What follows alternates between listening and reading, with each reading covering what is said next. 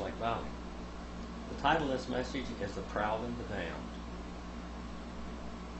We're going to go to Genesis 1:1, Genesis 1 and 2. Then we're going to go to Isaiah 14, Ezekiel 28, and then Matthew 23. And also we're going to skip over to the 4th chapter of the book of Genesis also. The proud and the damned. God created man, He created spirits, He created angels, all with volition. Now, I am not Arminian at all in theology. I'm Calvinist. I believe in the security of the believer, and I am not supralapsarian nor infralapsarian, but modified sublapsarian in my thinking. And the Bible made me that way. Now, I want us to go to Genesis 1 and 1. It says, Barashith bara Elohim et hashemayim ve'et haaretz. We haaretz. Hatiyah tohu vavohu. We hoshab el panei hamayim. We ruah Elohim meripacheth el panei hamayim. Now, translated, that says, in beginnings. In beginnings. Barashith means in beginnings, plural. In one of the beginnings, way back over here, in eternity past, on our little timesheet, God created angels and spirits. And He also created the heavens and the earth in eternity past. The heavens and the earth were not created in space and time as we know it. It was created in eternity past. Now, it says, in the earth she had become formless and void, and darkness hovered over the faces of the deep. And then it says, Spirit God, Ruah Elohim, Meripacheth, kept on mourning over the faces of the deep, the faces of the waters. God created all things in His image in some ways. He created everything related to Him. He is going to redeem it back to Himself through the person of Jesus Christ. In Genesis, the 4th chapter, we have a story of the child being born. It says that Eve had a relationship with Adam, and that she brought forth a son. And she said, I have gotten a man, even Jehovah. She thought he was the Messiah. Now we know that Cain means gotten, and she thought that she had gotten Messiah from Genesis 3:15. But the first child was a very big disappointment. He murdered. He was the first murderer. He was a liar. He was a cheat. He was a thief. He was the first person to invent slavery. Now, in Isaiah 14, we go way back in eternity past now. We find out rebellion is not new with God. He created His creatures so they would have volition, so He could be worshipped by them. If you create robots, robots only do what you say. But if you have volition, God said in Genesis 1:26, let us create man, let us make man in our spiritual likeness, ruah, in our blood-flowing likeness, in the likeness of God the Son as He would become, and in our sovereign likeness, that man would have sovereignty like God does. God is sovereign. He can do whatever He wants to. Now, in Isaiah 14th chapter, starting with verse number 12, it says, how are you fallen from heaven, O light bringer? Now, this word here comes, we have Lucifer in our King James Version. It comes from the Latin Vulgate. Lucifer comes from the Latin word lucere, which means to shine or to light carrier. The name Lucifer and Luke, Luke is a shortened form of Lucifer, so anyone named Luke is actually Lucifer. Now, Lucifer is not a bad name, but Lucifer as a person, as an angel, as a cherub, as an archangel, as many theologians believe, rebelled against God. Now let's read the story. How are you cut down to ground, you who were weakened and laid prostrate the nations? O blasphemous satanic king. And you said in your heart, I will ascend to heaven, and I exalt my throne above the stars of heaven, the proud and the damned. I'm going to tell you something. Satan was not created damned. People are not created damned. They damn themselves. I will set upon the mount of the assembly in the uttermost north. If you want to know where heaven is, that's where it is. The north is part of the earth, and then go straight up into the third heaven.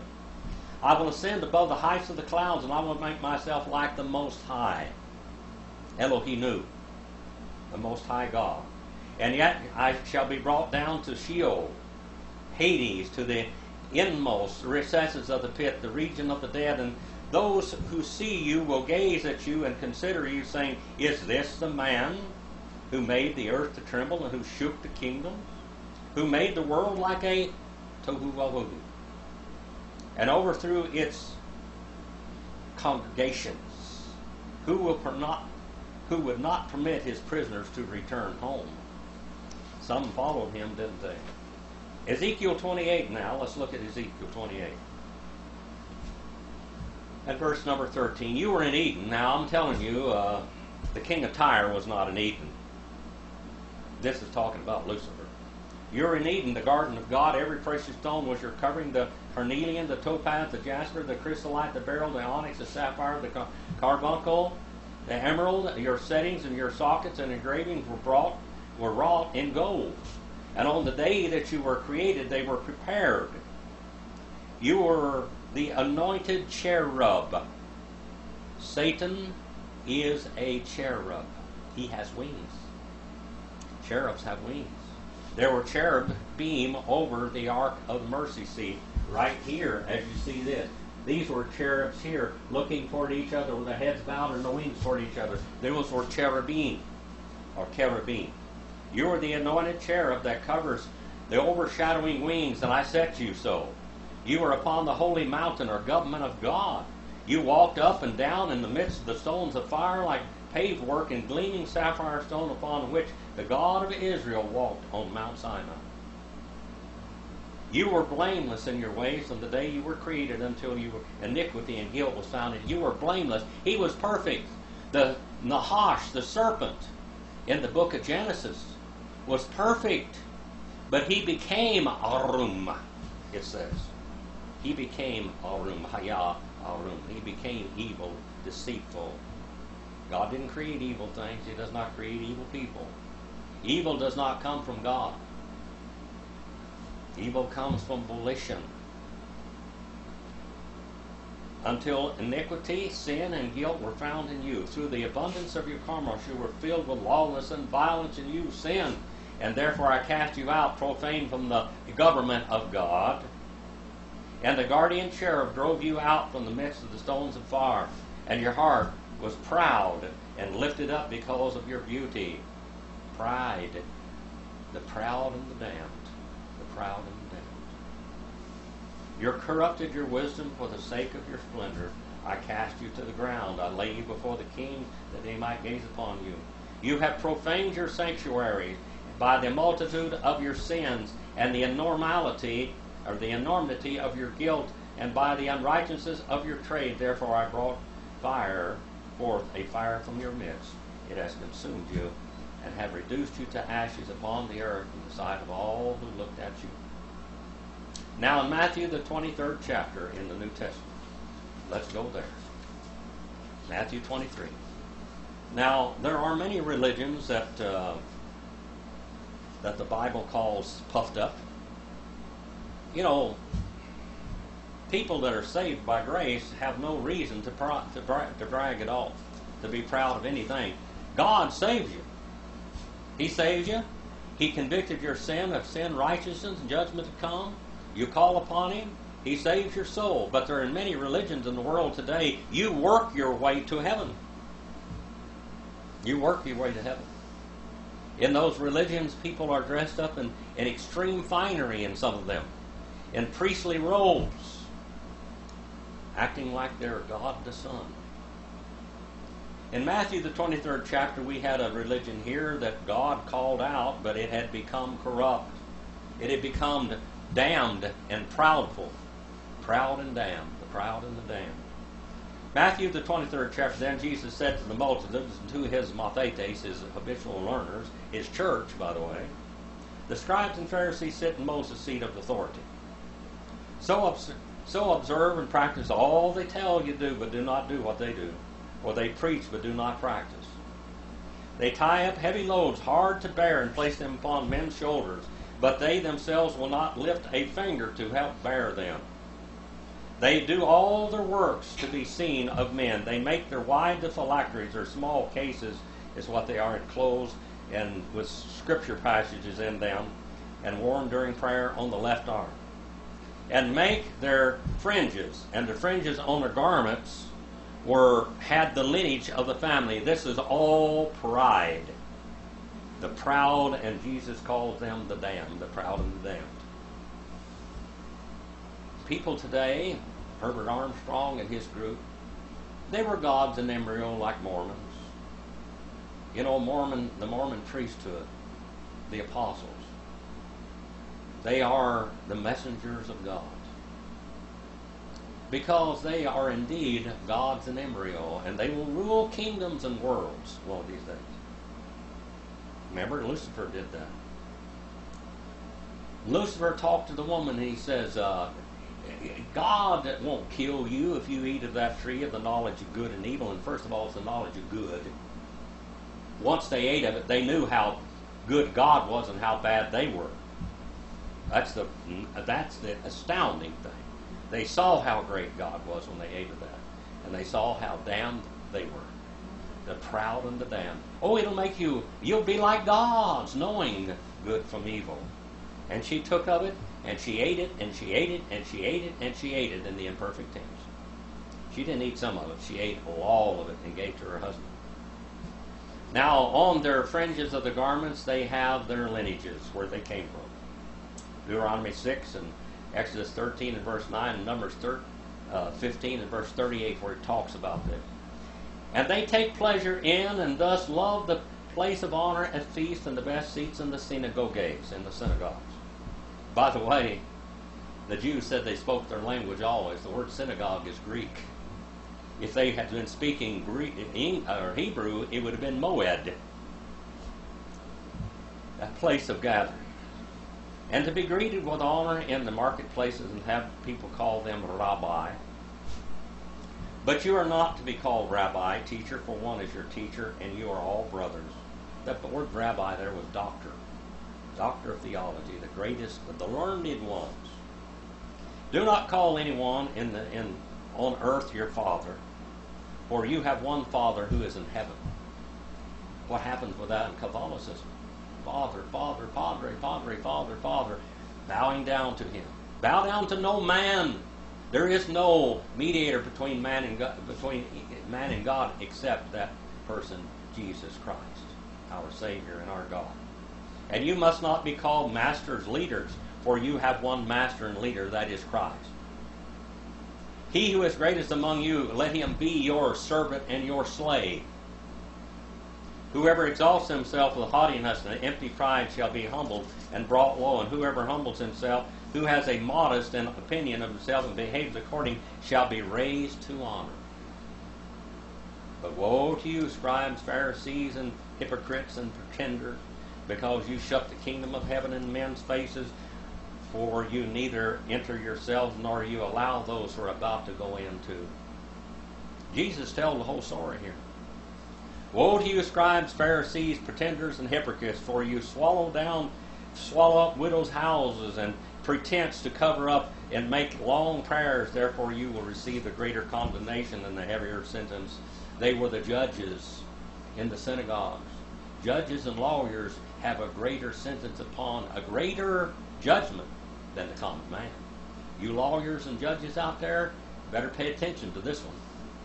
God will hold you double and triple accountable in this world if you are set up to be a judge over mankind. Make sure you're judging correctly.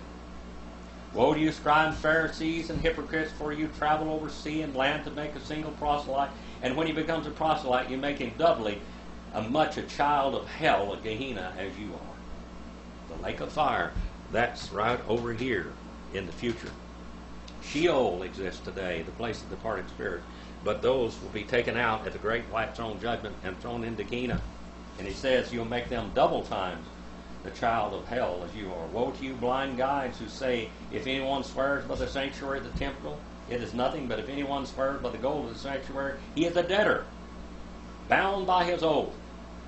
You blind fools, for which is greater, the gold or the sanctuary of the temple that has made the gold sacred?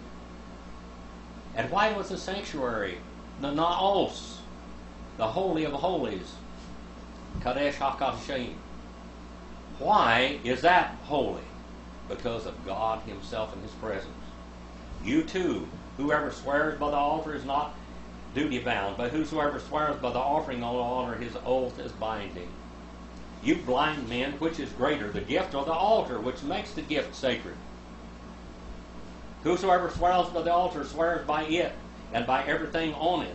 And he who swears by the sanctuary of the temple swears by it and by him who dwells in it, the God of Israel. Whosoever swears by heaven swears by the throne of God and by him who sits upon that throne of God, God himself, Jehovah. Woe to you, scribes, Pharisees, and hypocrites! For you give a tenth of your mint and your deal and your cumin, and have neglected and committed the weightier, more important matters of the law, right and justice and mercy and fidelity. These you ought to particularly have done without neglecting the other things. They tithe out of their own family gardens, which is okay. That's all right. You blind guides, filtering out, straining out the gnat and swallowing down the camel. Gnats were unclean beings, but so was a camel. They could strain out the gnats out of the wine and out of the water so they wouldn't swallow anything unclean, but they'd gulp down a camel. That's a hyperbole. That's an exaggeration, but it's true. They swallowed down the more important things. You blind guides!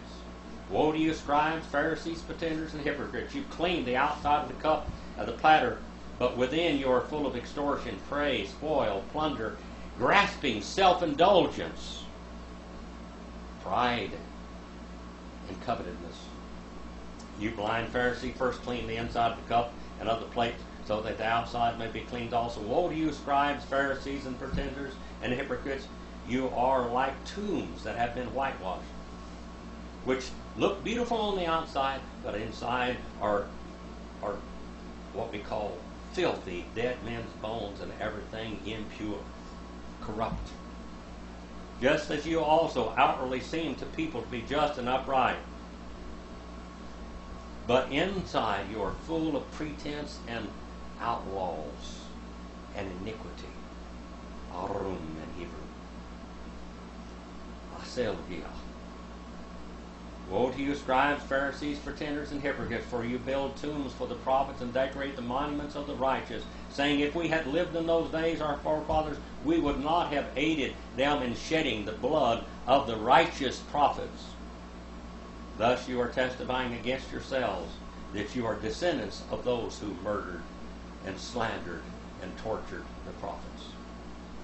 Fill up then the measure of your father's sins to the brim, that nothing may be wanting to a full measure. You serpents, you snakes, you Nahash. That's the serpents. That's the one that Satan dwelled in. You spawn of vipers, how can you escape the penalty to be suffered in hell, the damnation, the proud and the damned? Because of this, take notice, I am sending you prophets and wise men, interpreters and teachers and scribes, men learned in Mosaic law and the prophets. Some of them you will kill, even crucify. Why, Christ was crucified. Peter was crucified upside down. And some you will flog in your synagogues, and that's Paul. And pursue and persecute from town to town, so that upon your heads you may come all the blood of the righteous, those who corresponded to the divine standard of right, and shed on earth the blood of the righteous Abel. Cain did that. To the blood of Zachariah, the son of Bechariah, whom you murdered between the sanctuary and the prophet and the altar. Truly I declare unto you, these evil, calamitous times will come upon this generation. O Jerusalem, murdering the prophets and stoning those who are sent to you. How often I would have gathered your children together as a mother fowl gathers her brood under her wings, but you would not come. You would not come. You wish not. They would not come. Through their pride, through self-made religion, they would not come. The only thing that ever gets you into heaven is the blood of Jesus Christ and Him alone. There is nothing in you that is good. Behold, your house is forsaken, desolate, abandoned, and left destitute of God's help. For I declare unto you, you will not see me again until you say, Baruch Hashem. Blessed be the name. Blessed and magnified and worshipped, adored and exalted be He who comes in the name of the Lord. The word Jehovah means who shall become. Jesus means Jehovah saves. Jesus is our Jehovah. God, John 1:1 says, in archein homologos, kai homologos ein proston theon. Kai homologos ein theos. In the beginning, way back there before anything was ever created, kept on being the Jehovah, and the Jehovah kept on being a part of the Godhead because He kept on being God. John 1:14 says, Kai homologos sarx agenitos. And the word, that word there comes from the Greek word hadavar, which means the name or the word.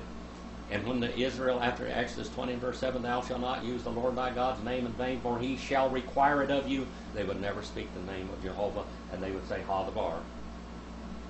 So in the New Testament, when John wrote John 1:1, he says, the Word, the Jehovah, in the beginning kept on being the Jehovah. And the Jehovah kept on being an inseparable part of Godhead because Jehovah kept on being God. John 1:14 says, and the Word, Kai hologos sarx agenitos, and the Word, flesh He became, and dwelt among us, and we beheld the glory of the only begotten God. The only begotten one from the Father. John 1:18 says, no one has seen God at any time. The only begotten God, the one being in the bosom of the Father, that one has let Himself out. The Bible tells us that we all have sinned. There is not one righteous. These people that we're talking about, Muhammad wasn't righteous. No pope was righteous. Garner Ted Armstrong, Herbert Armstrong was not righteous. Mary Baker Eddy was not righteous. All of these people were not righteous. Only Jesus is righteous, and only we are righteous by His blood. For all have sinned and come short of the fallen short. For all have gone astray and fallen short, missed the mark of the glory of God. For the wages of sin is death, but the gift of God is eternal life in Christ Jesus our Lord. God demonstrates His own love toward us in that while we were yet sinners, Christ died for us. God so loved the world that He gave His only begotten Son, that whosoever believes in Him shall not perish but have everlasting life. Romans 10:9 and 10 says that if you confess with your mouth the Lord Jesus and believe in your heart that God has raised Him from the dead, you will be saved. For with the heart one believes unto righteousness, and with the mouth confession is made unto salvation.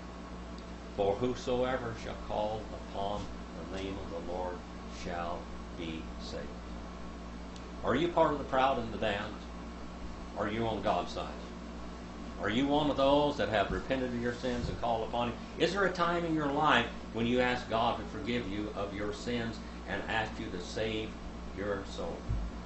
Ask Him to save your soul. You can do that today. You can be the proud and the damned. I've seen people walk out of church damned and proud. Fall on your face wherever you are and ask God to save your soul. Ask Him to forgive your sins.